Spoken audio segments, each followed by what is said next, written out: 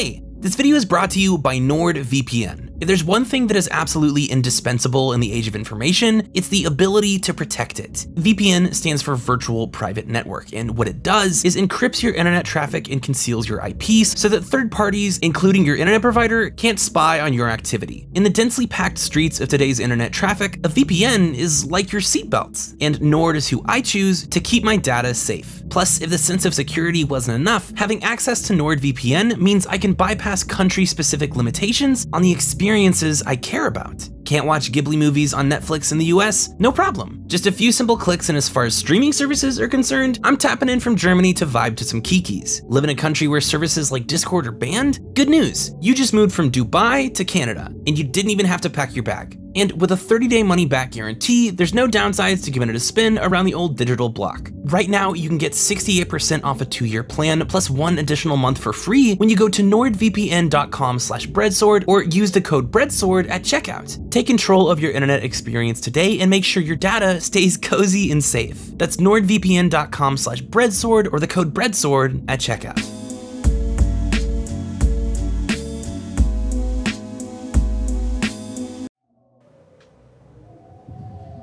Oh man, okay.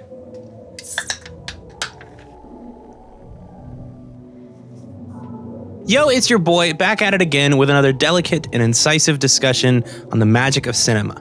Maybe you noticed the world kind of plunged into a hellfire of darkness back there in like March, and since then I've pretty much just been in the crib, sort of pacing around and trying to keep myself busy. Last month I bought a Roomba and named him Bobby, and now when he wakes up to clean, I just sort of follow him around to see what he's got going on. So I'm doing good. Since the lockdown started though, I've been nurturing this sort of renewed obsession, a bit of monomania, if you will. One that I had previously managed to contain for some time, but as the isolation has set in, it's taken more and more of a precedence over my thoughts, my ideas, and even my dreams. A question, one that has haunted me for as long as I can remember. An enigma, emblazoned so sharply in my mind, it has refused me any acquaintance with peace until it is answered. And so, for this particularly pestilent Hallow's End, we're going to solve the greatest mystery of my childhood and adult life, which are mostly indistinguishable. And we're going to do it together. Without further ado, I present to you a query of Scoobs, not one, not two. Beneath full moon will soon contend with all manner of flicks from root to end. And a cauldron made from light, not mortar, will unmask the unrivaled and will do it in order. Halloween is here, so to put it to rest, this is the curious quest of Scooby-Doo's best film. Scooby-Doo's best film.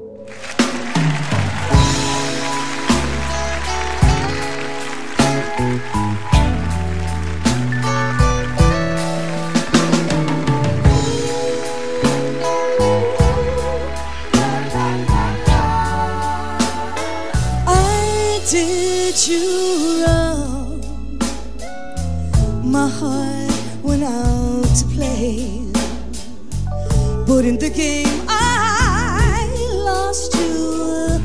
What a price to pay. Hey, I'm crying. Ooh. Before we embark on our most hallowed holiday hunt for the best Scooby flick in the bunch, I think it'd be best if we begin it refreshed. So, what is Scooby-Doo? I'm glad you asked. Scooby-Doo is a cartoon Great Dane created by Joe Ruby and Ken Spears, alongside the series which bears his name. Before its myriad of rewrites and a redesign from Disney character designer Iwao Takamoto, Scooby began his life in the Mysteries 5, the original name for Scooby-Doo Where Are You, as a dog named Too Much, who was sometimes a sheepdog and played the bongos. After the duo pitched a series to CBS under a new name, Who's Sississa Scared, in 1969, Fred Silverman, head of daytime programming at CBS, decided they should rename the dog after the Dooby-Dooby-Doo part at the end of Frank Sinatra's Strangers in the Night, because he'd heard it on a red-eye flight on the way to one of their development meetings, and the phrase Scooby-Doo with a K was a common Cockney slang for the word clue. This change of name, along with a toning down of the series' scarier parts, now emphasizing its comedy instead, got them the green light to start production for the upcoming season. And not a moment too soon. See, in 1968, a bunch of parent-run child advocacy groups, ones like Moms for Moral Stability, decided to put the kibosh on kids enjoying cool things that are fun by protesting against what they perceived as excessive violence in American cartoons. And due to the absolute political pressure cooker that the country was in at the time, series began to drop left and right, and a whole shitload of them happened to be from the big HB. All the iconic series from Hanna-Barbera's heyday: The Adam Ant Show, Space Ghost and Dino Boy, Birdman and the Galaxy Trio, The Herculoids, Wacky Races, Fantastic Four, Frankenstein Jr., and The Impossibles. Frankenstein Jr. and The Impossible? The cultural wasteland that would decades later comprise 90% of Adult Swim's referential toolkit. So, shoutouts act for Space Ghost Coast to Coast, I guess? Anyways, their entire lineup being laid bare spelled big trouble in Little China for the Barbs. Because not only did they need to replace some of the most beloved characters in American animation at the time, they needed to do so with a fraction of the action. Scooby-Doo, Where Are You premiered at the end of 1969, followed closely by Josie and the Pussycats. In many ways, it's sister series because they were both inspired by the same productions, the Archies and The Many Loves of Dobie Gillis, the first American sitcom to feature teenagers as its main characters. If you ever wondered why the earliest episodes characterized Mystery Inc. as a band, and why the later series and films occasionally reference the gang's musicality, it's because before there was Fred, Daphne, Velma, Shaggy, and Scooby, the nomadic mystery-solving team of teens, there was Jeff, Mike, Kelly, Linda, WW, and Too Much, who played the bongos in the Mysteries 5, their band. The series' initial treatment portrayed them as a touring musical act, only happening upon Mysteries as they traveled from show to show. The character dynamics being more or less direct reflections to the Archies. Ruby and Spears cut the number of non-dog characters down to 4, bumping Too Much into a position of equal prominence and emphasizing more of the elements it inherited from Dobie Gillis. The gang took on some of the characteristics and aesthetic qualities of the show's cast, giving birth to Fred's part and sometimes misplaced confidence, Velma's braininess and modesty, Daphne's beauty and affluence, and Shaggy's iconic chin scruff and stupidity. Finally, the gang had taken shape as the Mystery Inc. we all know and love. And along with them receiving shiny new names, Scooby received his now iconic design. Takamoto said while designing Scooby, he actually consulted with someone at Hanna-Barbera who bred Great Danes, and deliberately created Scooby to be as far away as possible from a dog anyone would want to take to a show, which is super fucking mean. People must have loved it though, because over the next decade, Hanna-Barbera made like a zillion iterations on their new Scoob formula. Seriously, there's like a ton of them. Almost every series HB produced in the 70s is a group of young people either solving mysteries or playing music with an animal or both. It's like a genuinely bizarre programming block to look at. You got your Ghost Chasers, your Speed Buggy, Butch Cassidy and the Sundance Kids, Jabberjaw, the Amazing Chan and the Chan Clan, Clue Club, the New Shmoo, and a personal favorite, the Funky Phantom, a teen-solving mystery series where Scooby's role is filled by a Revolutionary War-era ghost. It wasn't long before the company realized instead of creating Funhouse Mirror inferior versions of their already beloved series after they ended, shoutouts to Roman Holidays, they could just revisit them. 2 years after Scooby-Doo Where Are You's company-saving run had ended, Hanna-Barbera announced the new Scooby-Doo movies, setting in motion one of the longest-running and successful animated franchises in American history. 14 TV series, 11 specials, 14 comic runs, 20 video games, and 5 plays. And that's why I have to know what the best movie in the Scooby-Doo canon is. I mean, how many could there be? 10? 15? This will be easy. There are 44 fucking Scooby-Doo movies. What? All right, I guess we should get started then. Let's see which one of these 44 films got the fright stuff. Someday I am going to die.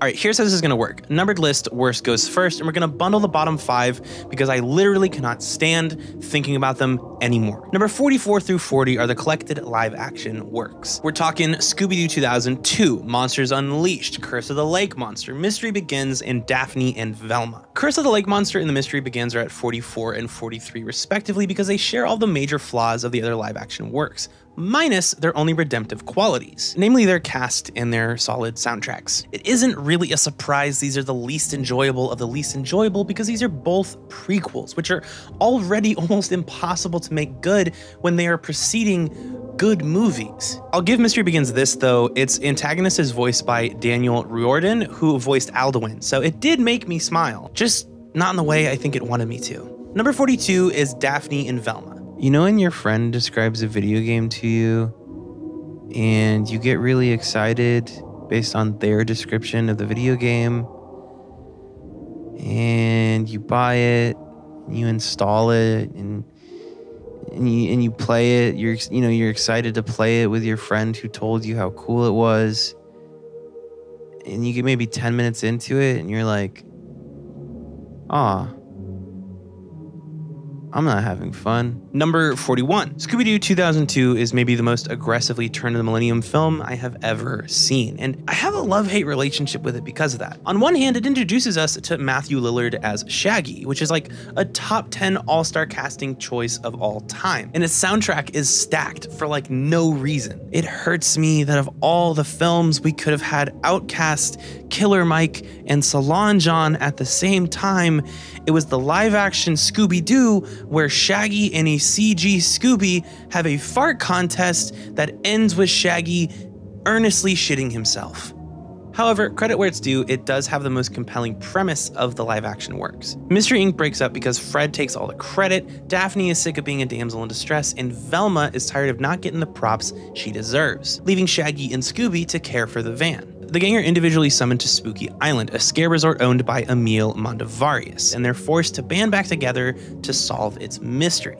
I love how contrived this reunion setup is because it's basically a slightly modified Lupin the Third Part 2 first episode, and admittedly it does have one cool set piece, which is the spooky castle, but I think I only really like it because it reminds me of Karazhan from World of Warcraft. Also, the choice to have Scrappy-Doo ultimately be its antagonist is mean, and like, he's only the antagonist because the gang are mean to him. He didn't deserve to go out like that. The thing about Scrappy that everyone knows, but nobody wants to admit, is that he is categorically the best member, and he was forced to take a back seat in the Scoob canon because some people feared his power. Seriously, the first couple Scooby-Doo movies are Shaggy, Scrappy, and Scooby, and in them Scrappy displays better deductive reasoning, more bravery, more strength, and more resourcefulness than Velma, Fred, or Daphne. In Scooby-Doo Meets the Boo Brothers, he literally solves the mystery himself. And in Ghoul School, he almost falls to his death and then holds a crunch with like 2 plates on his bar while smiling. He is fearless, he is brilliant, he is handsome. I literally do not know why people hate him. Tim Curry was originally slated to play Emil Mondavarius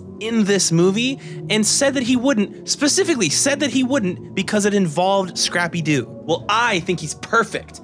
Fuck you, Tim Curry. Number 40, Scooby-Doo 2, Monsters Unleashed. In this one, Scooby-Doo plays a Game Boy Advanced SP, and the entire film is functionally an hour-and-a-half long Burger King commercial, which is funny. Speaking of commercials, number 39 through 37 are another bulk for the bottom, the crossover films. Specifically, those which are nothing more than advertisements for the things they're crossing over with. This is Kiss Rock and Roll Mystery, WWE Curse of the Speed Demon, and Scooby-Doo WrestleMania Mystery. Not particularly creative names, not particularly creative films. I resent that I spent time watching them, so I'm gonna be ranking them on the amount of times Jinkies appears in their script. Kiss has 1, Curse of the Speed Demon has 2, WrestleMania has 4. I walked into a mailbox yesterday and it left like a mark. Coming in at number 36 is Scooby-Doo and Arabian Nights, the most confusing movie in the entire series. This is another adventure without Fred, Daphne, or Velma, the 4th to be released after a 6-year hiatus following Reluctant Werewolf. And this time Scrappy is out of the picture as well, presumably because they didn't know how to suppress his natural dominance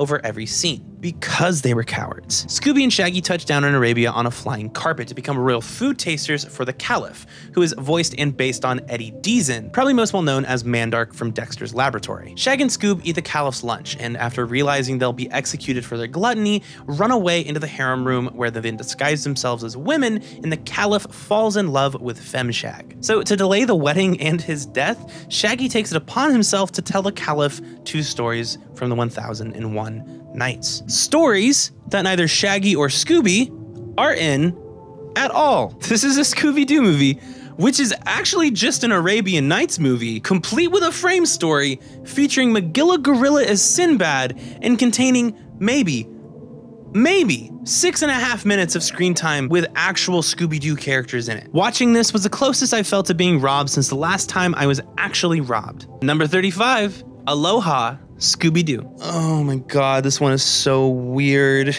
Okay, so your typical Scoob setup, right? The gang gets a free trip to Hawaii for some super contrived reason, and they all think it'll be a really relaxing vacation, except, plot happens because Mystery Inc. are like harbingers of doom, and then they spend the rest of their time solving a mystery. They're there to see the big kahuna of Hanahuna surfing contest. But when they arrive, they learn there's some contention between the contestants because it used to be a contest for Native Islanders, and they've been forced to open it to mainlander Americans. Here's where shit goes left. Manu and his people have every right to be upset by this, and the film itself seems to agree with him at first, because the mainlanders present at the surfing contest are extremely disrespectful to the Native Islanders, Manu and Little Jim in particular. But then the film's ending message is essentially that Manu is wrong, and you should let white people disrespect your culture, and if you don't, it's secretly because you want to steal your own people's land and buy it because you're the real problem. This is genuinely a really confusing watch. I mean, the entire time, you're like, it's gotta be the weird white woman mayor lady or the creepy condominium guy who keeps referencing sacred land like it's an object. Or maybe they'll even do a fake out where it was actually the really rude surfer guy from the beginning of the film. But then the movie is like, no, actually, instead of the aloof white politician who says things like,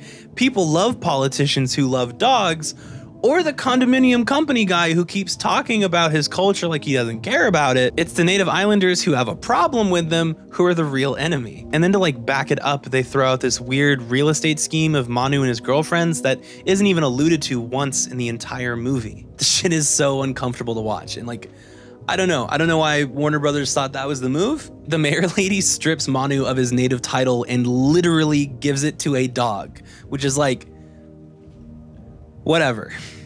This movie has wonderful music, and I love its setting, and it has a fantastic chase sequence where every member of the gang gets to shine in their own vehicle. But the story itself is so jarring and clumsy that none of that can really salvage it from being a shitty time with an uncharacteristically shitty message. Look, Daphne, I got a shot of a rare nene.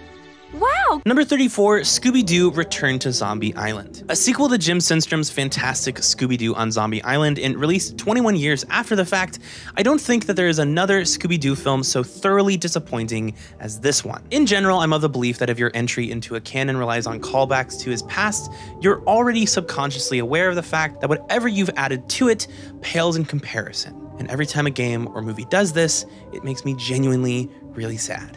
We'll touch on this more when we actually get to his films, but what made Synstrom's run of Scooby-Doo stories so immediately iconic is that the monsters in them were actually real. Beginning with Zombie Island, his first of 4, he expresses his boredom with the formula of Scooby-Doo through Daphne, and creates this really nice, sort of careful what you wish for monkey's paw adventure from it. Return of Zombie Island is especially disappointing because it is a sequel to one of the most electrifying entries into the Scooby-Doo canon that is itself one of the most tedious and unengaging movies I have ever seen. A TV show hosted by Elvira announces Shaggy and the gang have won a trip to an island resort, and because of this multiple movie-spanning, semi-cohesive subplot where the sheriff of Coolsville wants them to retire, Shaggy and Scooby forces the gang to swear an oath that they will not investigate any mysteries on this vacation. And they stick to that oath for 37 minutes. This movie is so bizarre and like sad to watch. There's a part soon after arriving at the island where they're in this tourist van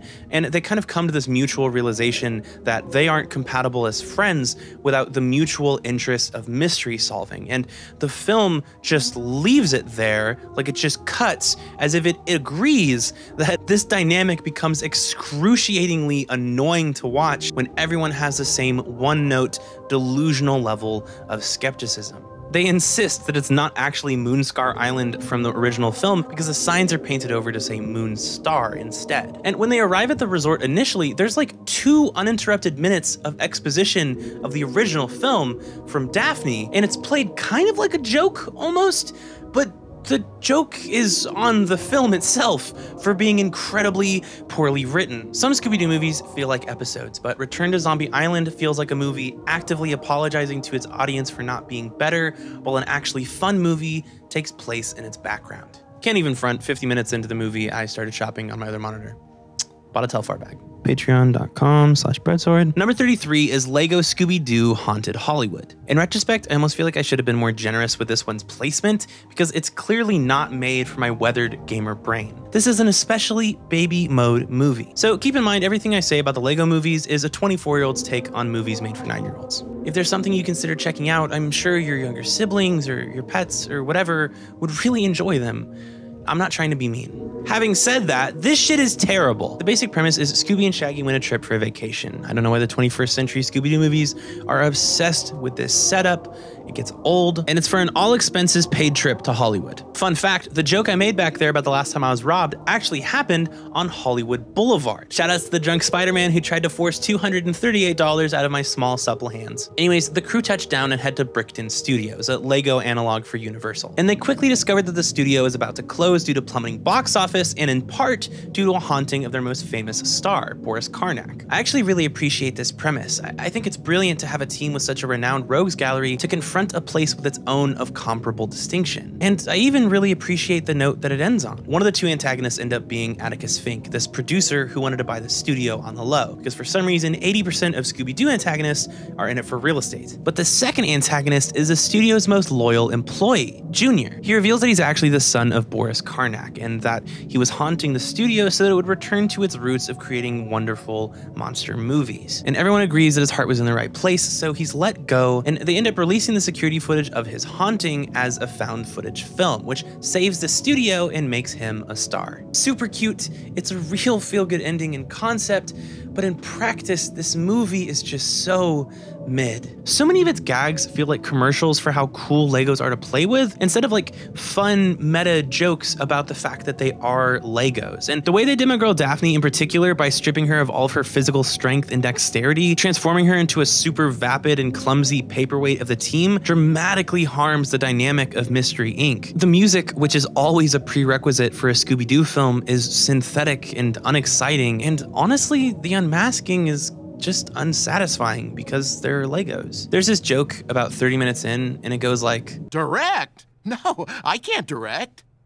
Who says you can't? Well, I don't have an artistic point of view or any original ideas. What, are you kidding? You're a natural, baby. It's like a potshot at the contemporary film industry or whatever, but honestly, I cannot think of a more apt description of this movie.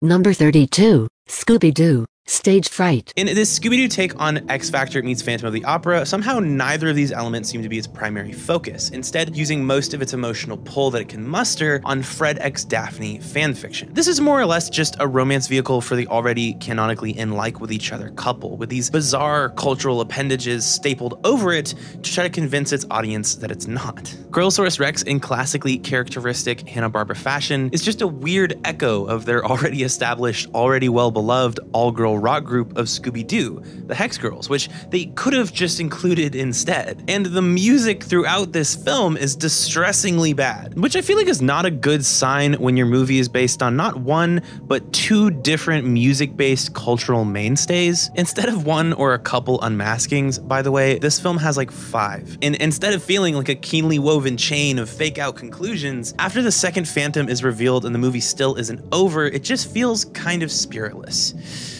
Probably would have been better if it had some ghosts. Number 31, Scooby-Doo and the Gourmet Ghost. Now we're entering what I like to call the okay-ish zone. Movies that aren't fantastic, but still edge out as passable, pretty fun times. It's important you keep that in mind because this next sentence is a bit to process. The Gourmet Ghost is a Scooby-Doo movie released in 2018 about political espionage during the American Revolutionary War, co-starring Bobby Flay as himself. The film opens with Mystery Inc. on their way to the Rocky Harbor Inn, where Fred's uncle Bobby invited them to chill for a few days, another vacation-turned mystery setup. When When they get there, the entire rest of the group is stunned to find out that Fred's uncle Bobby is a celebrity chef Bobby Flay that Fred never knew was famous. Big B shows them around, and while giving the tour, points out a portrait of Fred's ancestor, Edward Flay, whose disappearance and the rumored ghost sightings following it are the reason that the inn has been closed for decades and decades since. People had heard him scream Red Ghost just before he disappeared, so the monster that now haunts the inn is called the Red Ghost, and it is sincerely the scariest monster in anything Scooby-Doo related I have ever seen. The shit is straight out of Bloodborne, and the hissing sounds it makes are terrifying. The film's sound design overall is so fire compared to every film ranked beneath it. Some of its jokes are pretty solid too. Only one way to find out. Have we talked about LASIK? Yes, and I'm still not a candidate. It's got some cute cats, a hedge maze chase, some pretty solid pacing, and all the interactions with the groundskeeper are super fun. On the whole, though, it's still really poorly written. A good portion of its second act feels like nothing actually important is happening, and most of the main characters the gang interacts with are just celebrity chefs playing themselves, which makes for a pretty high barrier to suspend one's disbelief because the film necessitates them constantly reminding you of it. Its music is unremarkable at best, and in between its few really solid jokes, there are broad 10-minute swaths where nothing lands. In the end, the Red Ghost was Henry Metcalfe, a town historian whose work would be made obsolete if it were discovered that Edward Flay was actually a spy for the British, which he secretly theorizes he is and believes could be proven by something in the inn. But it turns out the parchment papers Edward left his descendants were inscribed with lemon juice, which becomes legible again when exposed to fire. And although at first it seems to confirm that Edward Flay was a spy for the British, upon comparing the papers to military movements at the time, the gang discovers that he was giving the British false information as a double agent for none other than General George Washington. He didn't yell Red Ghost when he was captured, he yelled Red Coats. As far as Scooby-Doo wrap-ups go, the gourmet ghost undeniably swings for the fences, and for that, I respect it. Next up, Big Top Scooby-Doo. Shambo is not fake like some strong mans, eh? I'll say. The gang are in Atlantic City for vacation, and while Shaggy wants to see his favorite metal band perform, Fred wants to go to the circus. The film cold opens on this werewolf jewel heist, and then Shaggy, while in the van, mentions that the lead singer of his favorite band also thinks of himself as a werewolf. So it both establishes the film's monster and its first plausible suspects really quickly, which sets it off at a nice pace. Setting-wise, there's something really played out feeling about carnivals and circuses if I'm not running around them killing stuff with my boys. But I do love the intro's very Halloween-y paper cutout credit sequence. I'm unsure exactly how to explain it, but it gives off Coraline vibes, so points for that. This one is played as a pretty straight-up comedy mystery, but in spite of that, it is aggressively unfunny. Whoa! Was that your mom? And it contains my least favorite subplot in any Scooby-Doo movie ever, where Shaggy and Scooby pose as a trained animal act, and then Shaggy gets this weird ego about him because the crowd thinks he trained Scooby, and he starts treating Scooby genuinely pretty poorly, which doesn't really bring anything to the table in terms of story development, and is actively unpleasant to watch in a way that I don't think was very intentional. Honestly, I think it should be okay to say you like a shitty movie just because werewolves are cool. Number 29, we got Lego Scooby-Doo Blowout Beach Bash. Everything wrong with the first Lego movie is still wrong with this one, but pirates are sick. Number 28, Scooby-Doo and the Monster of Mexico. Before I say anything of its quality as a story, this movie's audio is mixed in a way that makes me feel like a crazy person, and every copy I've seen is the same. I do not understand it.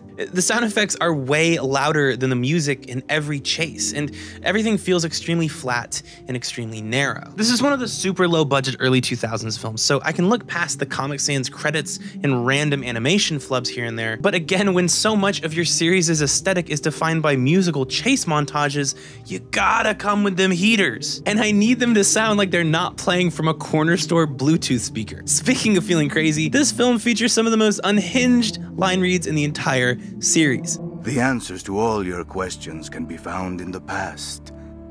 Oh, and did I also mention you're in grave danger?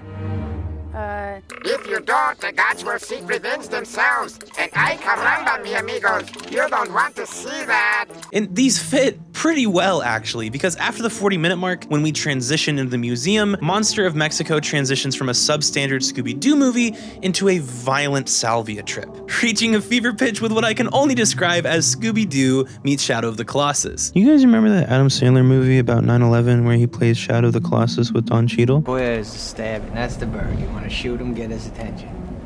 All right, good job, ready?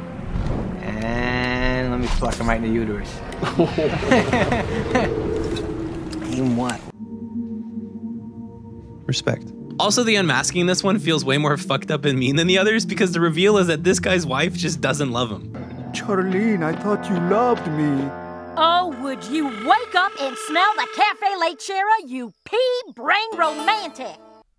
Them crackers. Number 27, Scooby-Doo and the Samurai Sword. I would give anything to be in the production meetings for this one. The gang are in Japan because Daphne's participating in a martial arts tournament at a prestigious academy with her friend Mayumi. Unbeknownst to them, the previous night, the Tokyo Museum of Ancient History was broken into by the spirit of the Black Samurai, their most recent exhibit. Pretty boilerplate stuff in a setting I personally adore, but the film's flaws become apparent almost immediately. This is the first Scooby-Doo movie set in Japan, and our first Japanese character's first words are Nani, Sugoi, and Banzai. And the film doesn't really rise above that bar that it sets in the first couple minutes. Sort of like how Return to Zombie Island feels like a bad movie with a cool one happening behind it, Scooby-Doo and the Samurai Sword feels like a cool movie with a bad one happening inside of it. Rather than going for a more comedy-heavy approach, this is a straight-up adventure film, complete with ancient prophecies, multiple fight scenes, a dragon that wields a katana, and cyber ninjas that chase the team as they follow an ancient scrolls riddle in a hoverjet. Like, a lot of its foundation is genuinely really fire, and Daphne having a lot of hero moments in this one takes it a long way as far as enjoyability goes. The animation and fight choreo throughout this are great, but the film is plagued with hammy, borderline offensive writing and insane choices for music. Konnichiwa. Welcome to Tokyo Airspace. It's nice to meet you. What is your name? Oh no. It's almost annoying that one of the coolest Scooby-Doo movies on a conceptual level manages to be so mid in its execution. Daphne is a queen in this though. If you do things that a winner wouldn't do, that automatically makes you a loser. Get her ass, Daphne! Number 26, Scooby-Doo Camp Scare. If Samurai got in its own way while trying to do an adventure, Camp Scare got in its own way while trying to do a horror. The gang travels to Camp Little Moose, Fred's summer camp from when he was a kid, for a vacation and to serve as camp counselors. When they get there, they find out that it's been all but abandoned because of an urban legend come to life in the form of an axe-wielding maniac who was once a Little Moose camp counselor, wreaking havoc on the forest. From the jump, a lot of this film's aesthetic choices sets it apart from those that preceded it. It opens on a POV shot of the moon from the perspective of an indiscernible monster hiding behind tall grass, and the scoring that accompanies it is really overwhelming and almost suffocating in its intensity. This is something this film does exceptionally well throughout, conveyance of fervor and speed through the combination of music, animation, and sound design, which are both things Scooby-Doo films tend to fail at evoking particularly well. The super overt inspirations for Camp Scare are Friday the 13th and Meatballs, and I think, to its detriment, it didn't quite lean into its horror roots enough to excuse its almost total lack of humor, especially when playing on the Meatballs' snobby rich kids versus the poor kids cliche plot detours. About 25 minutes into the film, a second monster appears, the Fishman, this time an urban legend from the rich kid camp. And another 20 after that, a third, the Spectre, rounds out the film's roster of monsters to a solid 3. And this is, to me, one of the film's biggest goofs. None of its monsters are even a little scary looking because they feel really underdeveloped and go against the entire point of spooky urban legends and why the films based on them worked in the first place. You barely ever get a clear look at them until the crescendo of the film, sustaining the sensation that they're always watching and leaving their capability to do harm ambiguous. Camp Scare does the opposite. I'll give it this though, the reveal that their haunting of the area was to scare campers away from an underwater city beneath Big Moose Lake with a mobster's buried treasure in it is sincerely really cool, and I loved the sunken town square as a set piece. If they committed just a little more to one side of the Scooby fence, this would have been a banger. Number 25, Scooby-Doo Pirates Ahoy. I don't like anything about this movie, but pirates are sick. 24, Scooby-Doo Adventures the Mystery Map. Okay, hear me out. I know this probably seems like kind of a weird pick to hold above 25 other movies, but this shoestring budget puppet theater Scooby film is one of the funnest that I watched in my entire marathon. Its intro slaps. It's the only film to take place in the pup named Scooby-Doo timeline. It's a treasure hunt story. They recycle music from the previous films to save money, which is funny, and the way they convey the gang's prevailing traits is just really cute and fun to watch. Maybe I just have brainworms, but extremely low budget puppetry that necessitates really sharp writing and cut to the bone runtime is a lot more fun to watch than really long Lego commercials with impressive lighting. Shout out to a pup named Scooby-Doo, by the way. I don't know what it is about the Scoobyverse and the people who work in it just hating puppies, but like most of the company's animation team left after its first season. So it's cool that so many years later it's getting a bit of love. I want to find that monster and shake his hand, if he has one. Anyone who makes Scooby's life miserable is a friend of mine. Man, fuck red herring. If I catch you at the Coolsville GameStop, we're gonna have problems. Where's my beanie? 23, and this one pains me to place it so low. Scooby-Doo and the Reluctant Werewolf. Shaggy turns into a werewolf, and he does it reluctantly. This one makes me so sad because I specifically started marathoning Scooby-Doo movies to watch this. I remember it being so sick when I was younger, and for some reason it just never occurred to me that this could be something nostalgia would cloud my judgment on. I have no idea why. Needless to say, wow, this is not as fun as it was when I was 10 and happy and slept a normal person amount of hours. First off, this is maybe the worst opening of any Scooby-Doo movie. It has such a weird, like, lazy narration over it. Tyler County, USA. A funny race is in progress. The quality of its animation is super low compared to the other two Scoob films released in the 80s, and its script is like so bad, it feels intentional. One of the funniest parts of the movie is when Shaggy transforms into a werewolf, and it's just like 2 minutes of him gaslighting his girlfriend Googie. Oh, don't you growl at me. Growl? Like I didn't growl at you. You did too. Did not. The song Party Time for Ghosts and Spooks goes crazy, and Dracula is easily the best part of this film. Maybe it's just because I was really tired and had done nothing but watch Scooby-Doo movies for like 4 days straight by this point, but when he forces Shaggy to crash into the swamp with all the crocodiles around him, and he just laughs and goes, "I'm such a dirty guy," I lost my fucking mind. I'm such a dirty guy. It's maybe the hardest I've laughed the entire year. It's just too good. Also, love how he says Shaggy. And I have brought you, Shaggy. Anyways, I was sure this would be my fave going in, but it ended up being pretty bad. Luckily, the concept of wacky races but with Halloween monsters is strong enough to keep it afloat in the middle of the pack. 22, Mask the Blue Falcon. Scooby-Doo as Dynamite is really cute. Number 21, Scoob. So earlier this year during the pandemic lockdown, it came out that Warner Brothers were going to release their newest feature film digitally alongside a limited traditional theatrical run. And because of that accessibility, my entire timeline was filled to the brim with people unceremoniously tearing this film apart for like a week straight. And maybe I just sustained too much brain rot from watching 42 other Scooby-Doo movies before I got to this one, but I kind of loved it. The film opens on Venice Beach, while California Love, not a remix of it, but the actual regular licensed track, underscores a series of establishing shots of the boardwalk, while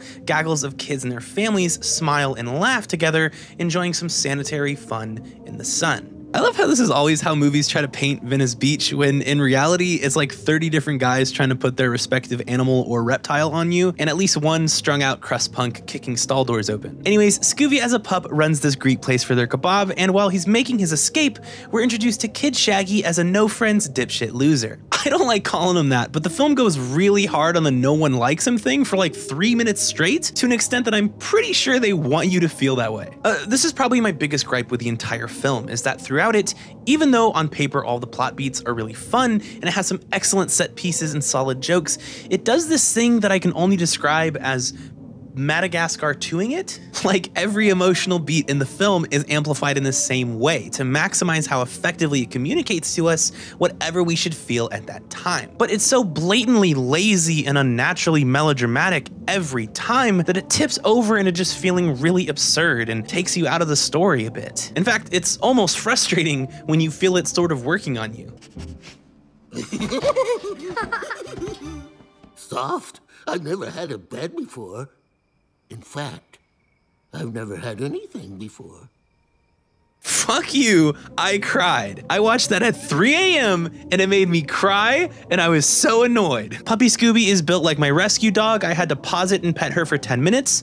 Not cool. Scoob is another crossover film, the second featuring Blue Falcon and Dynamite. But of the many that exist within the Scoobyverse, this is definitely the most skillfully put together as far as it being an actual crossover is concerned. Warner Brothers described Scoob as the first entry into their Hanna-Barbera cinematic universe, because of course it is. And normally that's enough to make me not want to engage with your movie at all. But its construction makes it pretty palatable. It's Blue Falcon and Dynamite's film as much as it is Scooby and Shaggy's, but creating these characters as emotional analogs to one another allows the film to only have to meaningfully develop one of these characters in a given scene. Also, Dee Dee Skies is so fire in this, and for the first hour of the movie, you're kind of like, Dee Dee from Captain Caveman and the Teen Angels? But because it establishes itself pretty early as a Blue Falcon crossover film, you sort of resolve that she's just an homage to this character, if you remember her name at all. But then they meet Tracy Morgan, Captain Caveman, and you're like, hey yo! Oh, I know it's kind of garbage, but it's my garbage. Also, the Dick Dastardly reveal was great. One of the best antagonists in a Scooby-Doo movie,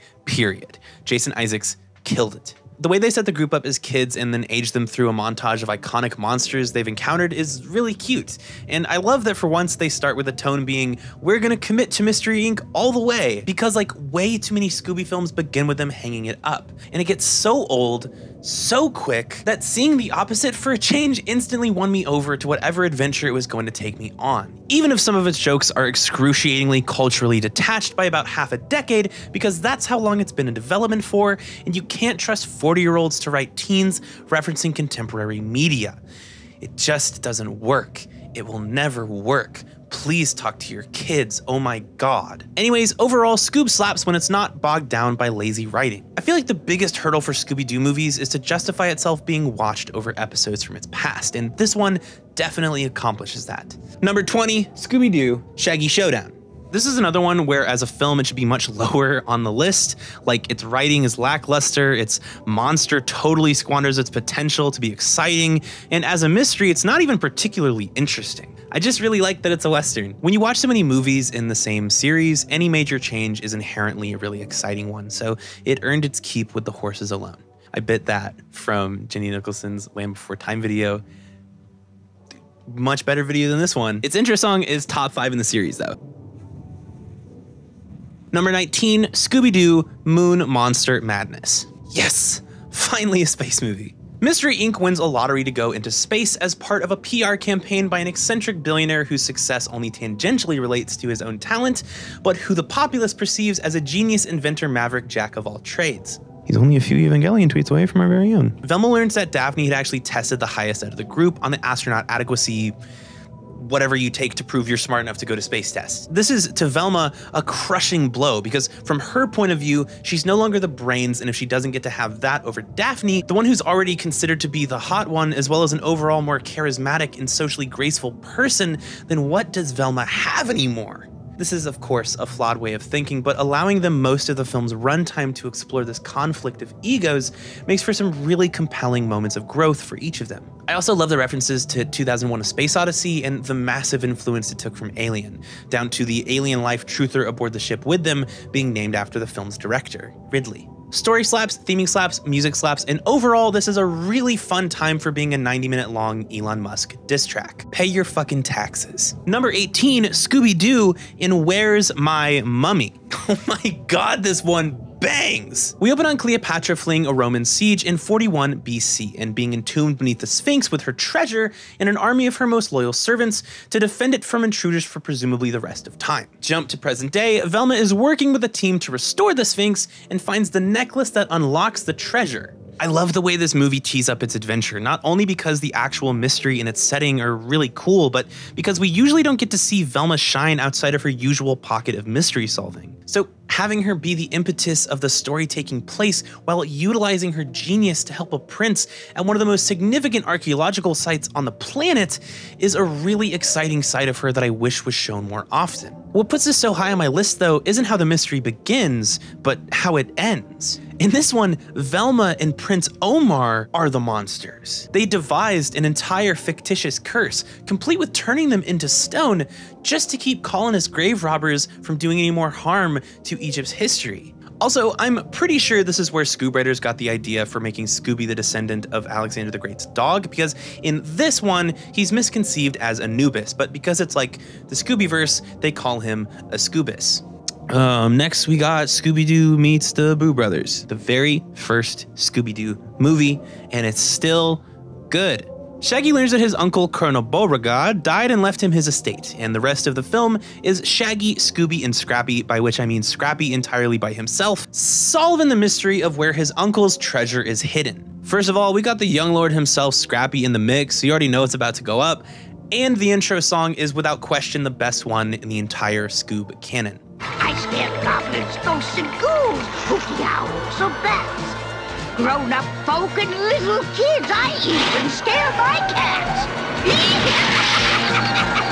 So many things about this movie are so stupid, but it presents itself so confidently that it's hard to take it in any other way than another reason to love it. Like, Shaggy's uncle who just died is a Confederate soldier that had to have lived in like 1810. The servant Farquaad is way too young to fill the inherited creepy familial servant role, but his actor is going 110% on his performance, which only makes it more uncomfortable to watch. And due to the rest of the gang not being there, on top of the Boo Brothers doing entire Three Stooges bits instead of helping, Shaggy has to become the voice of reason out of necessity, which feels almost identical to the episodes of It's Always Sunny where Charlie is the straight man. It's just goofy seeing Shaggy call a room full of happy ghosts and nerds and then smash their Mad Villainy LP, but there's a quality to it that's sort of irreplicable in the later works. Its color palette is one of my favorite out of any of the films, and I love that this set the tone for every Scooby-Doo movie that followed, feeling like they were made a decade prior to when they were, without exception. Number 16,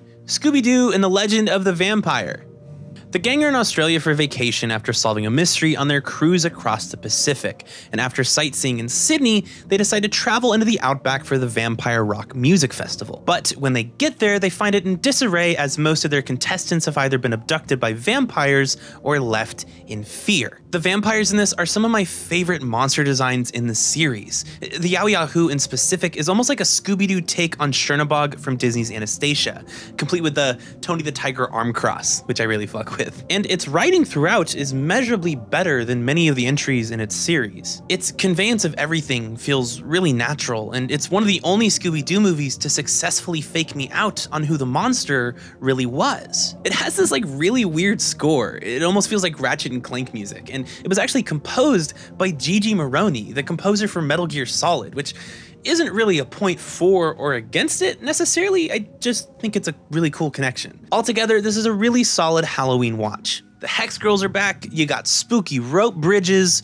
looming rock structures, most of the film takes place at night, the gang wears costumes, there's a regressed secret door in the side of a wall that someone leans against and opens. Pretty much all you could ask for in a direct-to-video Scooby-Doo movie from 2003. Number 15, Scooby-Doo and the Ghoul School. Another of the 80s trio movies, and a big step up from Boo Brothers in pretty much every way possible. I don't think this can be beat setting-wise, personally. This is basically my dream, living in a foreboding but ultimately benevolent castle with really heavily themed rooms. And I also appreciate that this movie establishes Shaggy driving something other than the Mystery Machine as a staple of the trio's trilogy instead of a one-off thing for its first entry. Shaggy was swapping whips in the 80s more often than Bulma. Seriously, bro is in a van straight out of Mass Effect. It's so hard. I think this is also Scrappy's best movie because he totally matches the excitement for being in a cool vampire mansion that you'd kind of want a character to have, whereas Shaggy and Scooby are locked into their default panic responses. Because of this, in spite of it being the first film where the monsters are very much real,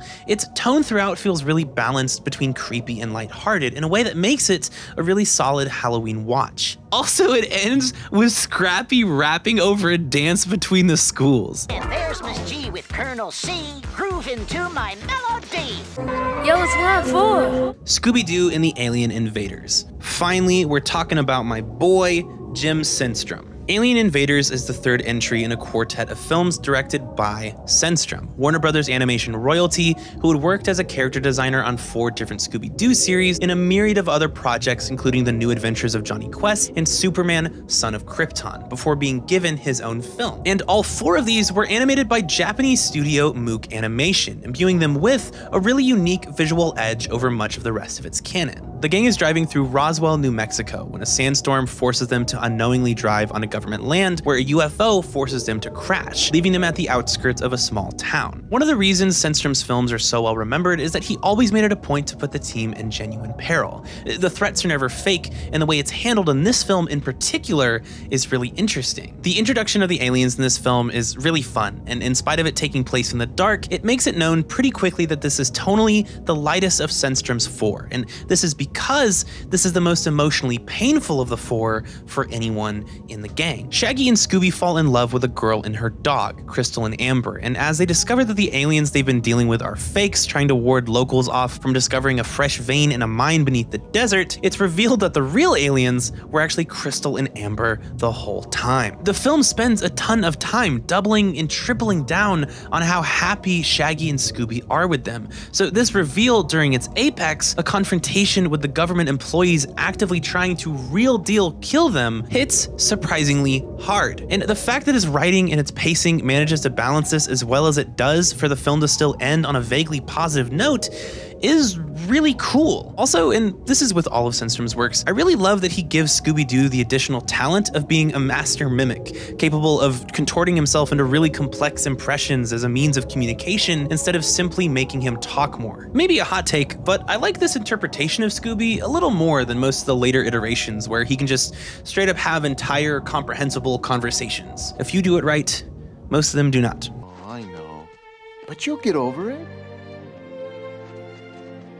Yeah, but it's gonna take a long time. Number 13, Scooby-Doo and the Loch Ness Monster. Mystery Inc. traveled to Lake Loch Ness in Scotland to visit a castle owned by Daphne's ancestors and her cousin. As the series progressed, they started to pivot away from Shaggy being the only member to be given greater plot significance by virtue of random Ancestry.com matches. And I love that Daphne's first shot at it is in one of the most significant monster sighting regions in the entire world as the inheritor of a giant castle perched above a mystical lake. Also, this one's music is some of the best throughout, but its intro in particular goes crazy.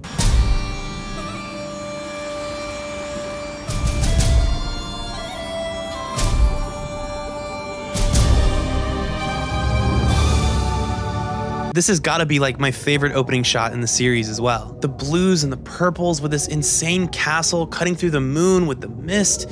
Honestly, maybe my favorite shot in general in the series. It's just really captivating and also sets itself apart from most of its lineage by actually opening on a wide of where the rest of the film is going to take place. Loch Ness has one of my favorite monsters in the series as well, both in design and its sound design. It reminds me of the dragons from Tales from Earthsea almost, and I adore that both the characters in the film who are obsessed with Nessie get their moment to shine. This is an interesting middle ground between your masked monster movies like Scott Gerald's and your real monster movies like Jim Sundstrom, because even though the Loch Ness we see throughout the film isn't real and in fact are duplicate fakes, the film ends on the scientist Sir Ian Loxley, who up till this point was a staunch denier of Nessie's existence, showing the gang pictures his sub had taken that, when combined with Professor Pembroke, the Nessie fanatic scientist and main masked monster of the movie's photographs, proves the Loch Ness monster might exist. As they're leaving, Velma says she's glad they couldn't prove it doesn't exist because, I don't know, maybe some mysteries are just better left unsolved. And I love that. Number 12, Scooby-Doo and Batman, the Brave and the Bold. The film follows Mystery Inc. and the mystery analysts of Gotham as they try to crack the case of the Crimson Cloak. But it soon becomes clear that finding out who the Crimson Cloak is an unsolved case for Batman as well. And they pit the Justice League against Mystery Inc. and Batman,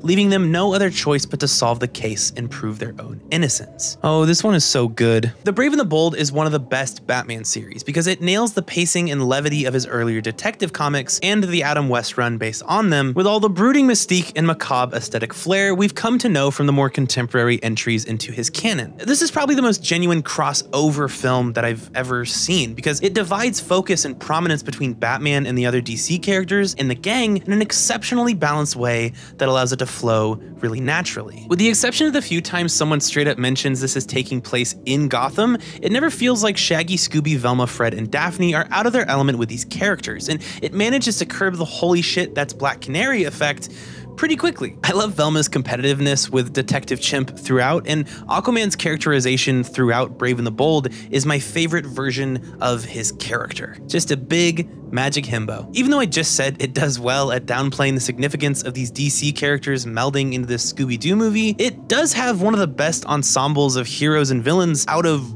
any DC movie, largely assisted by the fact that our leads not only go to Arkham Asylum, but crash through the wall of a dive bar filled to the brim with iconic Batman villains. Its climax, where Mystery Inc. saves Batman wearing the suits of his former sidekicks, is genuinely so cute, and it ends on a really solid Scooby-Dooby-Doo. Holy Scooby-Dooby-Doo, Batman. What more could you ask for? Number 11, Scooby-Doo and the Cyber Chase. This is the second Sandstrom on the list, and probably the least Halloween-y of the four, but I'm pretty sure I've watched this more times than any other piece of Scooby-Doo media at any point of my life. The gang are visiting a college to see their friend Eric's video game based on Mystery Inc.'s mystery-solving exploits. When they learn that the computer lab he, his fellow student Bill McLemore, and their teacher Professor Kaufman conduct their work in was attacked by a mysterious phantom virus. Something I missed at the time, presumably because I was like 4, is that this movie's antagonist is actually a physical representation of the anxiety leading up to Y2K. Its potential threat as a monster is blindsiding the world's computing grids and wiping all of its data, sending the 21st century crashing down in a ball of static. I also didn't catch that this is very much Tron but Scooby-Doo, but again, 4. Scooby has a second bit in the Sandstrom films that I really love, where usually multiple times per movie, different human characters talk about the dog in the group, and Scooby goes, "Dog? Where?" And I love that Sandstrom just maxed it out on this one. It's small, but again, it's the little things in this quartet that early on really set them apart from the TV series in the previous films. The Phantom Virus's design is super distinct from pretty much any other monster in the Scoobyverse, because due to his threat being an immaterial one, he didn't really need to be particularly tall or broad or ghoulish. Because of this, what we're left with is this extremely angular, almost Green Goblin-esque apparition, and for my money, he's one of the most memorable monsters the gang face throughout the films. Now we're getting to the real heaters, the top 10, the cream of the crop, the S+ tier, the upper echelon of Scooby-Doo cinema. Number 10, Scooby-Doo, Legend of the Phantosaur. I really like Legend of the Phantosaur because in a lot of ways, it feels like the first Scooby-Doo film to really make itself feel close to contemporary. Like I said before, most movies in the Scoobyverse give off the vibe that they're about a decade removed from any given time, regardless of their efforts to showcase characters using recent technology. In Phantosaur, however, it takes on a lot of qualities of early 2010s cartoons like Adventure Time and Regular Show, with a much faster, much more abrupt style of editing to accentuate its comedy, and a more absurd writing style that gives what would previously be regular interactions with the occasional straightforward jokes a level of meta humor to them in a way that isn't trying too hard. Is that a dog? Broadly speaking, yes. Right. Like balloons. Saggy. Like balloons filled with ghosts. Is there anything else to talk about? In the world? Answer, no. This is also, in my opinion, the anti-Return to Zombie Island, because it takes an equally unorthodox approach to the Scooby story formula, but in a way that is super fun and fresh and doesn't deprive its viewer of the opportunity to actually watch a movie, which kind of sucks because this is by the same director. What happened, Ethan? The film opens on Shaggy suffering an extreme form of panic attack after being scared during the gang's last mystery, and this doctor insists that he avoids stressors, in specific anything scary, basically forever. First off, it's really cute to me that instead of dropping Shaggy, the gang instantly decides to stop solving mysteries and take a vacation with him, resolving that they'll just pick up a new hobby together because they're such good friends. Again, anti-Return to Zombie Island. Once they reach their destination, Shaggy is hypnotized to lose all sense of fear when he hears a trigger word, and the rest of the movie, which involves the gang facing a giant, fire-breathing ghost T-Rex and its army of raptors, as well as a biker bar fight scene, Shaggy is the protagonist, both as his panic-prone self and his sexy alter ego, Shaggy, if you will. Yo, as a side note, why is it every time they give Velma a crush in these movies, the guy turns out to be insane and then gets arrested? Give my girl a break. Anyways, the animation and camera work in this goes crazy as well, and overall, I love it. Number 9, we got Scooby-Doo, Music of the Vampire. Scooby, Shaggy, Daphne, Velma, and Fred decide to take a well-earned vacation after solving a cockroach monster-related mystery, and Velma decides to take take them to Petite Chauve-Sourisville, a town that hosts a yearly vampire festival called Vampire Palooza. When they get there, through a series of bizarre events, a long-dead vampire lord comes back to life and spends the rest of the film trying to claim Daphne as his vampire bride. Right off the bat, this is easily a top 5 intro. Jim Cummings narrates and then sings us into the movie as a bayou dweller named Thule, and it's fantastic. Especially because we never really get the Aladdin treatment with this series. Also, later in the film, Shaggy and Scooby run into him in the woods, and he cooks them gumbo with a blowtorch. This may be a bit small, but I love the transitions in this one as well. Like, the smoke fade from this introduction into the first scene isn't huge necessarily, but it's the little things like this that make a film feel like a lot of care was given to it. Anyways, we've been through adventures, horrors, sci-fis, races, and at least 5 potential copyright lawsuits, so at some point during 2009-ish, Warner Brothers decided that it was time they gave me specifically what I want, which is why Music of the Vampire is a Twilight-inspired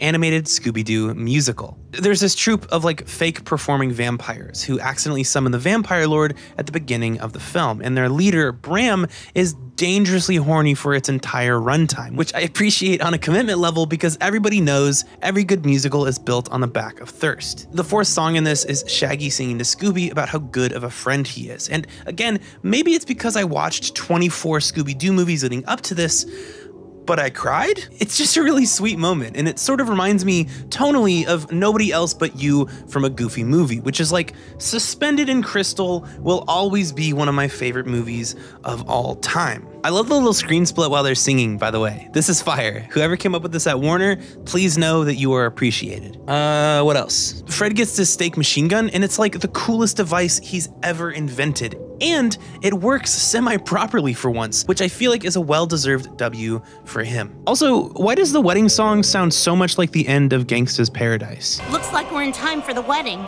Wedding? I wish someone had told us. We don't even have a gift. I've got a gift.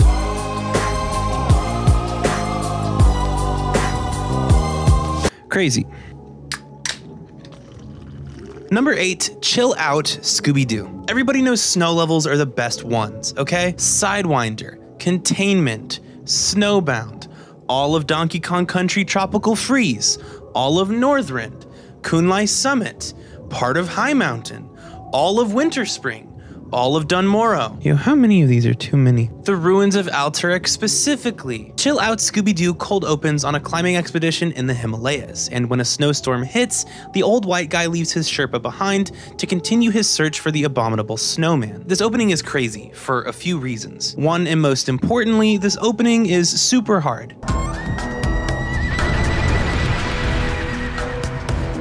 I know I keep saying it, but music is the most important ingredient in making a good Scooby-Doo film. If what they're running to isn't hot, I do not want to watch it. Second, for all we know, this is the first time we watched a dude kill someone, possibly even himself, in the Scoobyverse, which is extremely jarring when you've only been locked in for like 3 minutes. And third, and this one's a little personal because it's my list, this intro combines like 3 of my most irrational fears. Being caught in a blizzard, acute mountain sickness making me go insane, and large indefinable animals capable of killing me, in specific on mountaintops or deep underwater, which is fire because for me especially, this film tees itself up exceptionally well. I love its split beginning with Shaggy and Scooby airdropping into the Himalayas while Velma, Daphne, and Fred are in Paris. And this time around, more or less all the side characters, even Minga, who turns out to have been the monster to keep Del from Loch Ness stuck on a mountain to keep her company, are really lovable and sweet. This also has some of the craziest environment design, like Shaggy and Scooby literally go to the lost kingdom of Shangri-La. Also, the minecart segment goes crazy. This movie feels like a 3D platformer. I don't know exactly how to elaborate on that, but I hope you know what I mean. The abominable snowman itself is a fantastic monster as well. Environmentally, it has a lot going for it in the same way Nessie did, where, you know, you have these dense sheets of snow to obscure it from your view, but in spite of its scale, its movement speed is like deceptively high. Like, I love these anime antagonist-ass jumps it performs whenever it enters or leaves a scene. You got alternate outfits, the movie ends with Fred in a jungle biome, there's a snowboarding segment. Literally tell me I'm not describing a 3D platformer. Number 7, Scooby-Doo on Zombie Island. Okay, this is the first Sundstrom Scooby-Doo film, and it's also the first Scooby-Doo film to feature its full cast, and the first to open with its original Scooby-Doo intro song. And it began the trend of Scooby-Doo movies in series opening on the team being broken up or in the process of breaking up. You know what they say, you just can't beat the originals. Rather than opening on this sort of weird, bitter note most of the later Scooby-Doo films that try this approach do, Zombie Island opens an unclear length of time after the team has already broken up, and within a minute of establishing why they split up, because they were tired of never finding any real monsters, we cut to the gang reuniting to surprise Daphne and join her on a tour of haunted American landmarks in the hopes of finding some genuine ghosts and/or ghouls. The following unmasking montage is arguably the best in the Scooby canon. I love it. After being overheard talking about how they still can't find any real ghosts, Lena Dupree invites the gang to stay at the plantation she works at, which she says is definitely haunted. I don't know what it is, but consistently Southern accents are like the worst in these films. Not just Sandstrom's, but like a number of Scooby-Doo movies in general feature awful, not even trying levels of bad Southern accents for no reason, and I have to assume it's just a running bit at this point. The environments throughout this one make it one of the most aggressively Halloween-centric Scooby-Doo films in the series, and I absolutely adore it because of that. The shots of the moon, the colors it employs to evoke this marshy sort of fall forest meets a graveyard aesthetic, I'm in love with this one's visuals from beginning to end. Also, this is, I'm pretty sure, like the only time Velma gets an at least implied love interest that isn't a serial killer. Overall, this one is a must-watch. That man Sandstrom is a genius. Number 6, Scooby-Doo and the Curse of the 13th Ghost. Okay, I gotta admit, the way this story actually starts bothers me so much. It opens on this really fresh, almost like sepia-tone flashback with narration over it of a young Vincent Van Ghoul and his partner Mortifer hunting down the titular monster of the film. And then Mortifer seemingly gets deleted by some of these side ghosts, and Vincent finishes his narration with this little recap of how Daphne, Shaggy, and Scooby had this little side adventure of like accidentally re-releasing the ghosts they had sealed and then traveling around the world, getting them back into their chest. All of that is so sick. I love it. This would probably be my number 2 on the list, if not for what follows it. After this incredible intro, we cut to present day as Mystery Inc. stops who they believe to be the perp in their latest mystery, only to realize they had the wrong person by mistake for this like really contrived and unfunny reason where the guy ran from them because he has a fear of teenagers. And their local sheriff forces them to retire again, and the gang spends a solid 7 minutes of runtime just selling all of their Mystery Inc. stuff, including the Mystery Machine. It'd be one thing if this was like a one-off occurrence in the series, but for whatever reason, writers kept doing this, presumably to recapture some of Zombie Island's energy. And this run of like 3 or 4 Scooby-Doo movies in a row, including Return to Zombie Island, do this back to back to back, and have this fixation on this like really unrewarding macro subplot that forces every movie to immediately sap itself of whatever enthusiasm or momentum it had just built up in its opening. And this is one thing to do to a movie that's sort of mid or like actively terrible, but it's another thing to do it to one of the most enjoyable adventure films of the entire canon. Please fuck off. Anyways, that aside, everything after the 9-minute mark is pretty much golden. While they're holding their garage sale, they find the crystal ball Daphne, Shaggy, and Scooby used on their adventure, and in that very moment, Vincent contacts them about capturing the final ghost. I love this setup because in the older trio films, there was never any mention of the rest of the gang, and even as a kid, I always wanted a scene where Shaggy tried to like explain Reluctant Werewolf to Velma, or Boo Brothers to Fred or something, you know? And this is pretty much an entire movie of that. Also, similar to Where's My Mummy, 13th Ghost gives off some pretty heavy Indiana Jones vibes again, but I think it totally nails it this time. Daphne gets a new fit and becomes the de facto leader, and along with that comes so much more confidence in a way that she's usually not given. You know, for once, Shaggy, Scooby, and Daphne are the hyper-competent ones who have a strong grasp on the situation, while Fred and Velma struggle to keep up. And the exploration of how this affects their emotional dynamics makes for some really genuinely sweet moments. I just love how much more funny and alive Daphne feels in this. She's very much given the role of Indy, complete with his one-liners and unrelenting spirit. And Vincent has got to be one of the best supporting characters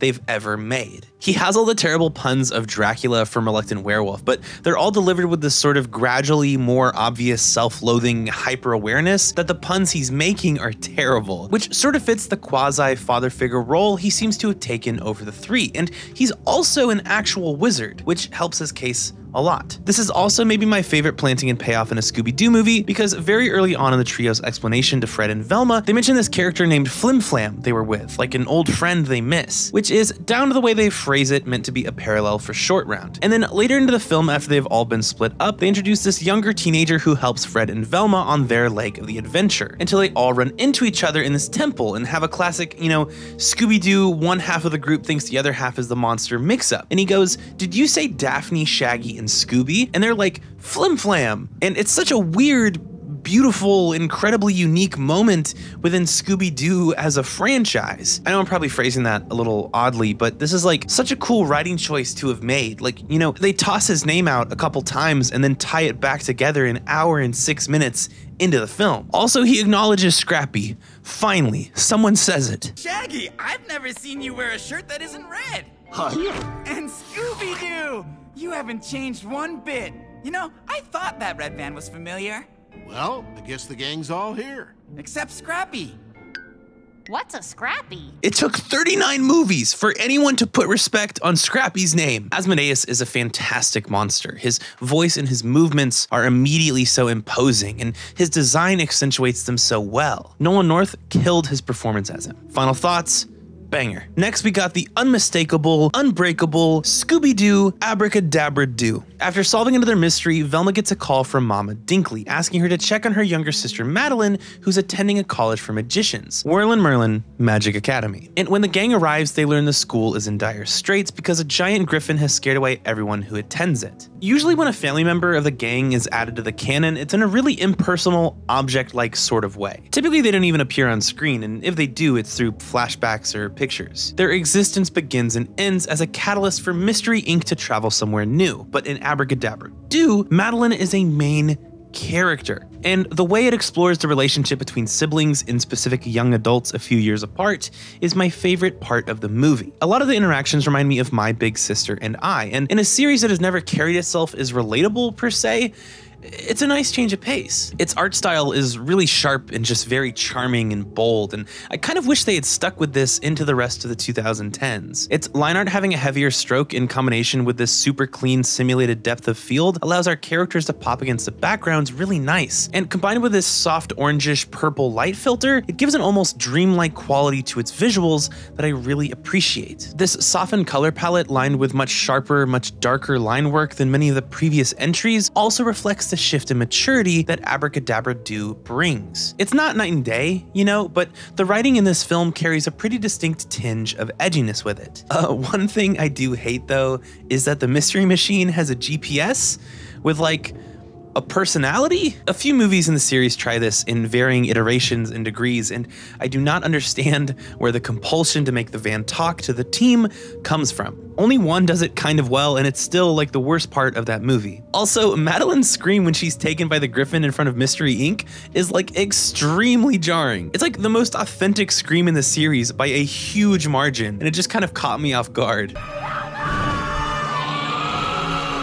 Ultimately, Abracadabra-Doo is about love and its many different forms and context, and it's for that reason more than any other that I think it ranks so high on this list. Similar to Haunted Hollywood, the antagonist of this one is actually one of its supporting characters, and their intentions aren't particularly sinister, or at least in Marlin's case, he isn't really evil. He was just jealous of his brother Merlin, the owner of the school, always being the one in the limelight, and the man who funded him, Calvin Curdles, just wanted to buy the castle to win back the heart of Alma, its housekeeper. Also, this is only one of 3 films where Shaggy is given a love interest, and the only one to both flesh out her character and allow it to blossom. Madeline's infatuation with Shaggy allows him to be shown in a completely different light to the one that we're used to seeing him in, and the one he's used to seeing himself in. And as his self-image is bolstered by her, he's imbued with the confidence to actually be the hero of this film, because the true cure to fear isn't hypnotism, it's love. Also, this was Matthew Lillard's first job voicing Shaggy in a feature, and he killed it. Literally the best addition ever made to the series. Kate Micucci is Velma Strong second. Number 4, Happy Halloween, Scooby-Doo. First off, I'd just like to say, fuck this movie. I literally finished Scoob and thought I was done with my marathon, and then while looking up Scooby-Doo music on YouTube, found the trailer to a new film that had been released after I started my marathon, and I cannot even begin to describe to you the anguish that washed over me in that moment. Not that I don't love the Scoobyverse, clearly I do, but I had just watched roughly 65 hours of Scooby-Doo features with nothing in between. I haven't launched World of Warcraft since September. I am in pain, and what's worse is it had the audacity to be incredible, so I can't even dislike it. Happy Halloween opens on Elvira's Halloween of Horrors parade as Mystery Inc. is in the middle of capturing their next perp, the Scarecrow. This is another crossover film, but the ball is very much in Mystery Inc.'s court. This is actually a really interesting blend between a classic crossover and the newest series incarnation of Scooby-Doo, Scooby-Doo and Guess Who, where each episode a different special guest like Mark Hamill or Halsey helps the gang solve a mystery. Scarecrow is the only fictional character who crosses over into the film, but the very real Cassandra Peterson as her persona Elvira, Mistress of the Dark, and Bill Nye the Science Guy serve as supporting characters throughout. And it's honestly a lot more charming than it probably looks at a glance. They try to do the talking van thing again for some reason, but this time it's just Bill Nye FaceTiming the gang through the updated Mystery Machine X. And in fairness, it offers some pretty funny exchanges. What do you think, Mr. Nye? Do you have any science-based wisdom to impart? Well, Velma, if you stacked every ruler on Earth end to end between the Earth and the Moon, they would all drift away before you could measure anything at all. Okay, yeah, I mean science wisdom that applies to our current situation. Oh, well, no, then.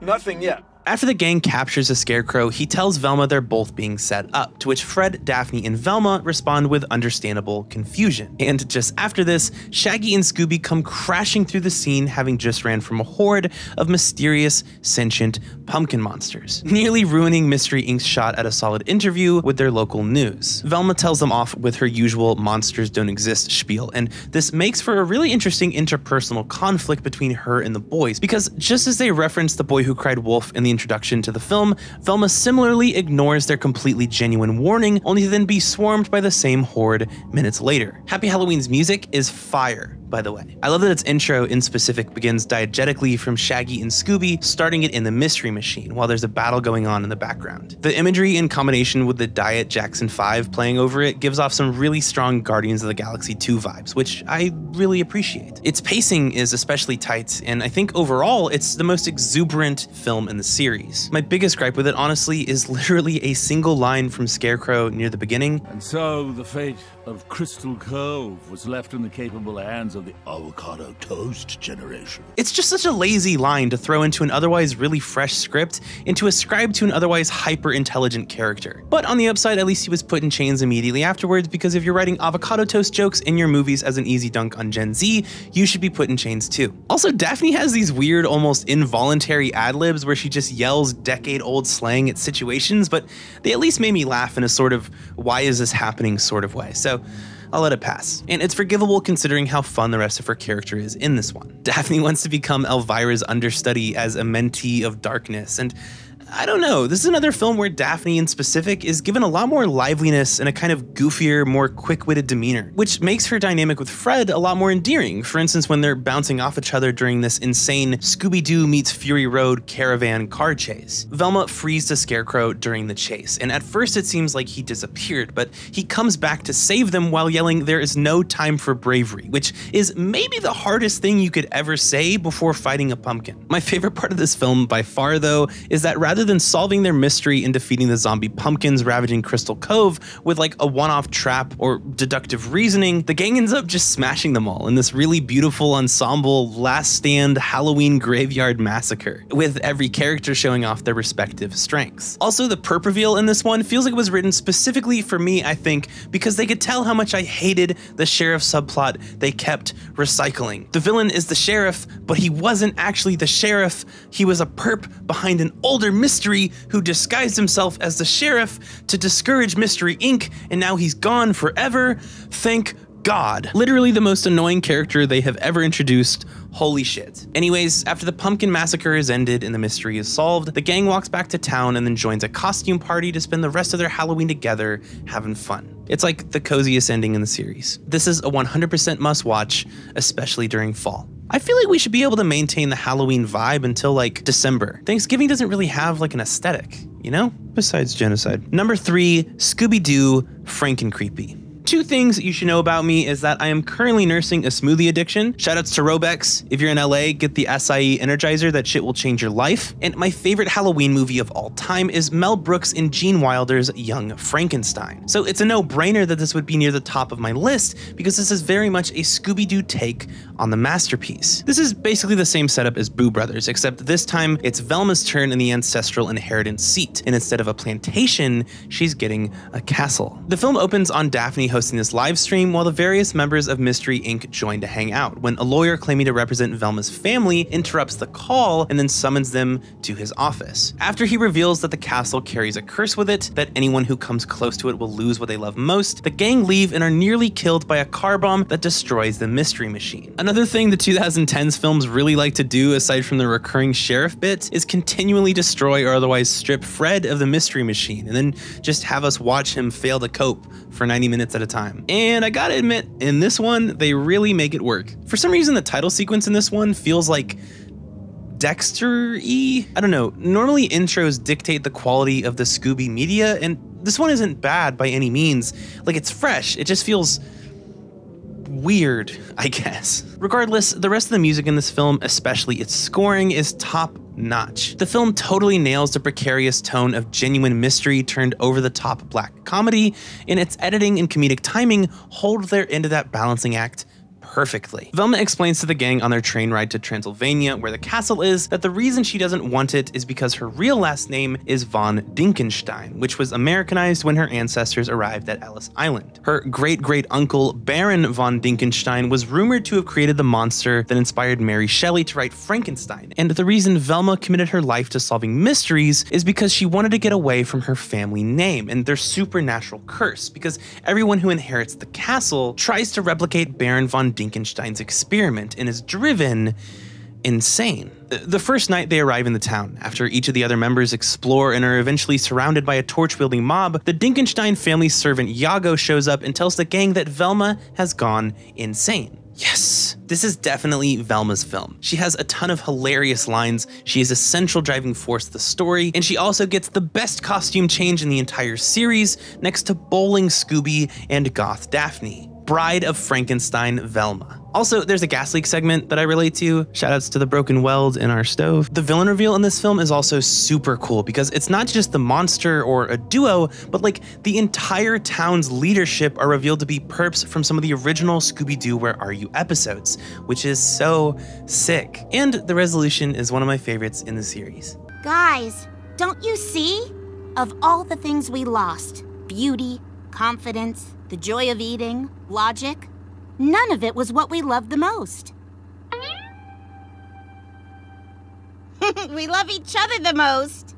That's so nice. Number 2, home stretch baby, is Scooby-Doo and the Witch's Ghost. Jim Synstrom's Scooby-Doo magnum opus. The film opens on the gang in the middle of solving a mystery in a natural history museum at night. Already super sick. I have no idea why they haven't set an entire film in a museum yet. I feel like especially off the back of like Night at the Museum or whatever, someone should have greenlit that. Because even an extremely bad movie can be made enjoyable if it's set inside of a museum at night. Scooby runs up a T-Rex spine and then these mummified Vikings crush it beneath him, and just the imagery over the classic Scooby-Doo Where Are You theme music is super intoxicating. This is easily the best opening in Synstrom's works. After Ben Ravencroft, a famous horror writer, helps the gang catch their men, Velma gushes over how poggers he is, and then he invites them back to his hometown of Oak Haven, Massachusetts. When they get there, though, the town is different from how he remembered it. It's been turned into a tourist attraction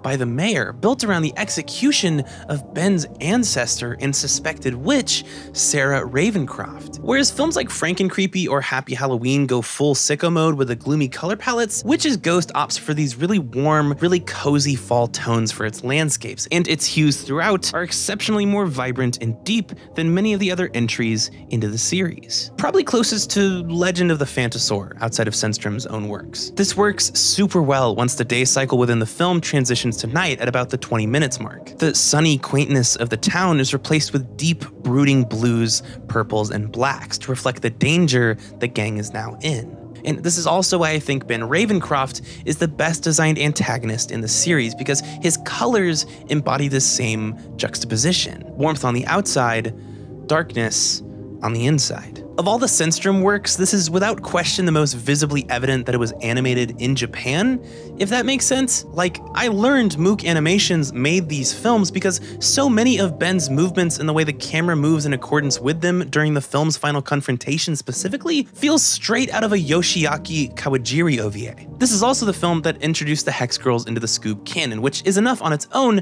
to warrant a top 5 spot because they are perfect. Earth, Wind, Fire, and Air is the best outro song in the series by such a huge margin it doesn't even seem fair to compare the others. Tim Curry kills it as Ben in this, and I love that the film gets the fake out unmasking out of the way super early this time to allow Ben's vindication to carry the rest of the film forward. The way he gradually reveals himself as this like unhinged, obsessive, hellbent on finding Sarah Ravencroft's journal and the gang's growing uneasiness around him because of that is one of the more subtle antagonist reveals in the Scoobyverse, and I really appreciate that Witch's Ghost takes this route. Maybe the film's only fault is that Sarah Ravencroft speaks in this sort of broken old English that isn't really true to the time, and Tress MacNeille, her actress, is like audibly uncomfortable reading her lines. But it's just funny enough to be enjoyable, and its delivery is still intense enough to not fully break immersion. Bitches in 19th century Massachusetts be like, thanks thee, who art thou?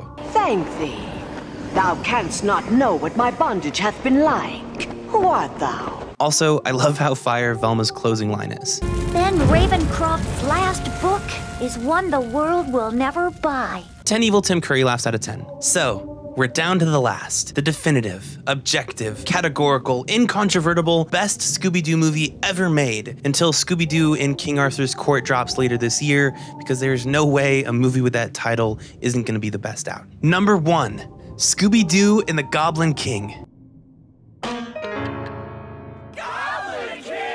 Mystery Inc. are spending Halloween night at the Coolsville Halloween Carnival, and after running into a magician, the amazing Krutsky, who refuses to let Scooby into his show, Shaggy and Scooby retaliate by humiliating him and revealing the secret to his tricks. Krutsky storms off and swears his revenge, and the gang are soon kicked out of the carnival. Later in Krutsky's tent, as the gang are trick-or-treating, we learn that he actually wants to be able to wield real magic. As he monologues about his lifetime spent searching for the mystic arts, a fairy enters his tent and, attempting to toy with him, flips one of his tomes to an entry about a goblin scepter, giving him the idea to seek it out and harness its powers to take over the world that has so callously wronged him. As the fairy continues to try to toy with him, though, he ends up knocking her out with a fly swatter, and then, realizing what she is, steals her magic, becoming a very real, very evil wizard. Whereupon he appears at the magic shop Shaggy and Scooby had just wandered into and been serenaded about the existence of magic by its also a real wizard owner, Mr. Gibbles,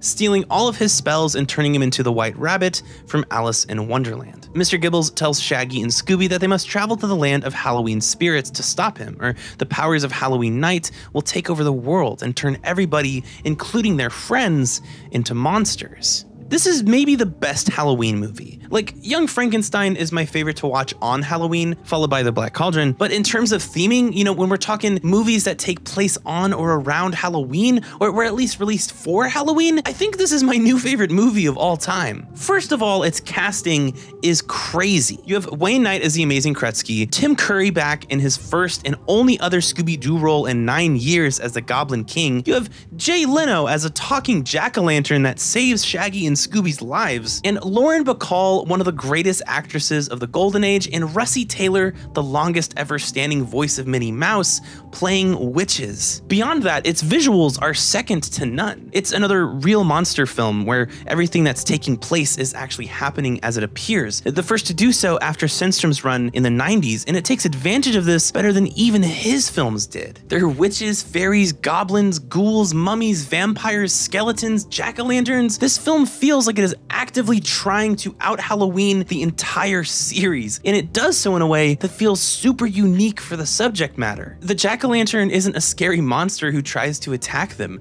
Neither are the witches. The conductor who takes them to the spirit world is a skeleton. The werewolf they meet when they land is a sweetheart when he thinks they're monsters. Even the headless horseman isn't trying to hurt anyone. He literally just can't see and wants to meld with the jack-o'-lantern for the night. It's like every Halloween trope imaginable turned on its head, so all of its elements can at once feel creepy and spooky and mystical, but charismatic and friendly and full of energy. It nails the dim-witted duo shtick with Glum and Glob, who, by the way, is voiced by Jim Belushi. The way it blends elements from anything from Alice in Wonderland with its framing and parallel worlds to Harry Potter with regards to people's fear of saying the Goblin King's name out loud lest he's summoned is fantastic. This is also some of the best camera work in the series. This tracking shot of Scooby and Shaggy riding the flying broom by itself is more engaging to look at than some entire films in the canon are. Its set pieces are crazy. When they take the coffin elevator down to the Goblin King's underground castle and it pans up, I literally yelled "let's go" at like 2 a.m. because it's such a sick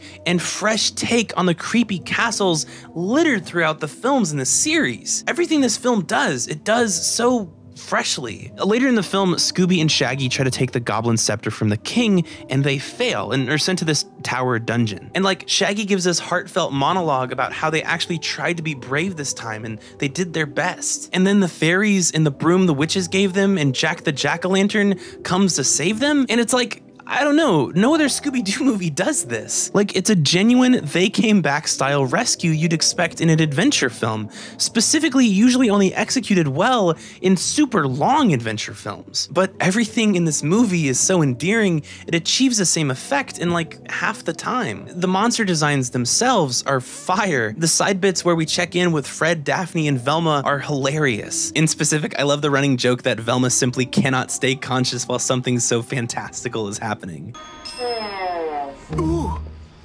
What loathsome trickery is this?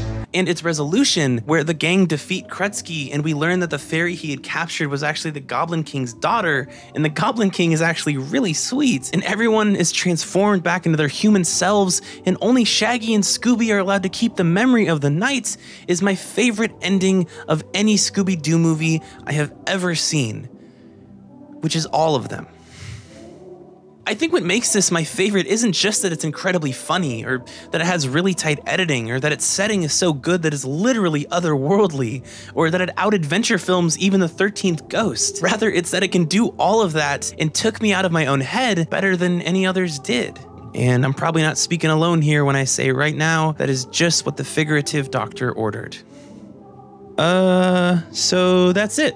Every Scooby-Doo movie from bottom to top. I can finally rest easy knowing Goblin King is a Halloween banger to end all bangers, and I'm glad you were here to do so with me. I know this is super different from my usual voice behind the screen, super heavy on the editing shtick, but I know how it feels to spend holidays alone, and I get the feeling a whole lot of us are this year. So I just wanted an excuse to maybe keep you company for a while longer than usual, at the expense of like, polish, I guess. I didn't even proofread this. I hope you've been doing good. I hope you got some candy or like energy drinks or Percocet, whatever makes you happy. And truly, deeply, from the very bottom of my gamer heart, I wish you a happy Halloween.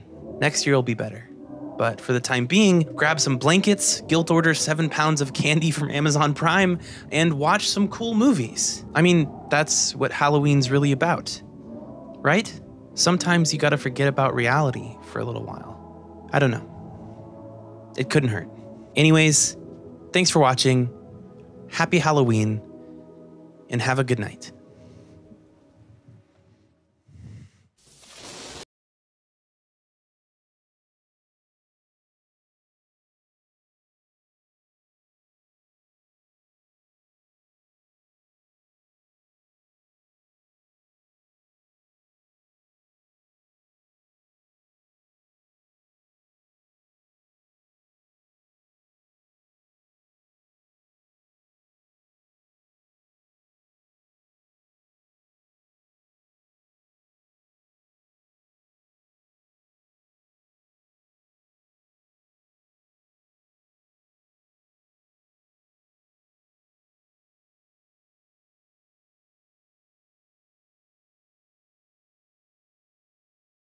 for watching. Big, big, big thank you to my patrons for making this video possible, especially these guys. And a very special thank you to Kazaria, Bushido Boy, I Punched a Sandwich, Beatrice Brown, HK47, Nico Hatch, Samurai Felix, Elias, Leander Schmidt, Mark McNair, Lila NB Nerd, Ryan Brockett, Megan Lloyd, Enrique Nieto, Victor Frank, Bobby Blanchard, Jojo, Dylan Cooley, Jason Scott, Dear GF, Brian Kane, Luke Jenkins, Donald Gorey, Patches, Alberta Nava, Zachary Wilson, Stephen Kausler, Thesiat, Tristan Hawley, Etrolian, Jason Yu, Tyler, Ben Siegebrecht, Sam Penn, Bladelord Yuta, Anzu, Miranda Shana, Ethan Fry, Sean Chand, Sinuette, Dusky Dancing, Derek McDonald, Emma Brownlee, Carson Davidson, John Dow, Exotic Spoon, A Werewolf, Solar Hernandez, Stoop Andrews, Nicholas Bloom, Ricard Bergstrom, Daniel Elizald, Daniel Martinez, Kevin Truong, Rollback Flapjack, Sandre Gravdal, Ghostly, Tavian Nelson, McKenna Gadiant, Nick Orhuela, Solomon Bell, Almighty Dwarf, Jabiji, Cloudy, Scrubbin, Menu, Rick W, Rafael da Silva, The Prostate Negotiator, Sham Kumar, Unknown, Grady B. Olson, Planet Boobs, Reverse Polarity, Bean, Aiden Sales, The Queen, William Rulon, David Maynard, Danian Dimitru, Sawyer Coast, Jake Pitch, Jordan May, Fox Hunt, Jeremy Wilkins, Fog Knight, Sarah L, Nathan Martin, Peyton Williams, NCPD Medic, Christian Wells, That One French Guy, Koala Bala, Saint, Nicholas Lewis, SSGT Snuggles, Dustin Treese, The Last Samurai, Elizabeth, Ayoshi, Scribe Scribbles, Brian the Epic, Albert Lee, Johnny B. Good, Ryan Randolph, Liam the Child, Clunt, Senior Gambino, Enrique Gomez, Meshach Brooks, Zian Employee, Preston Michelizio, Gregory Babcock, VHS Daydreams, Holden Williams, Stephanie Langdew, Tyler Eaton, Walter J. Taggart, Patrick Foster, Vintage Me, Ethan Boyd, Evan Jones, Spencer Neptonia Lynch, Yuri Voice, Granule, Lauren Kudaku's Flag, Jack Dixon, Tyra Rogers, Amy Wen, LW, Uneducated and Enthused, Benjamin Reed, Ram Lico Grady, Dante Cantone, Kintsugi, Manda Panda, Luke Hudson, Space Ghost, Madeline Foley, Alex Fenn, The DJ, Lakota Rolls, Kevin Thurber, Quinn Whiteley, Heaven Johnson, Diego Aras, Simon Riley, Grand Shock Trooper, Ivan Dolvich from Jagged Alliance 2, Buttershield, Maximum Crash, Kane King, The One Who Memes, Lewi, A Recusant, I Am Badgers, Spoons, Luigi Murray, Michelle Wen, Mohammed El Zafri, Avid, No Community, Tristan VS, Robert Whaley, Straffen Nathan, Robin Namini, Skelly V, Alexi Aro Olavi, Tristan Marino, Joshua Kodomal, Blake Demby, Sergeant VR, Gavin Miller, Long Hyun, Ho Shin, Shane Vino, Mumblecore Max, Yolane, Jacob New, Rory, Charles J. Boyle, Travis Osborne, and Winter Faye. Let me know what you thought about what I thought down below. Make sure to like and subscribe if you feel like seeing more slick vids like the one you just watched. And if you really want to help out, consider becoming a patron. Every penny helps me try to make this thing a full-time gig. Anyways, love you, love you, love you. Have a good night.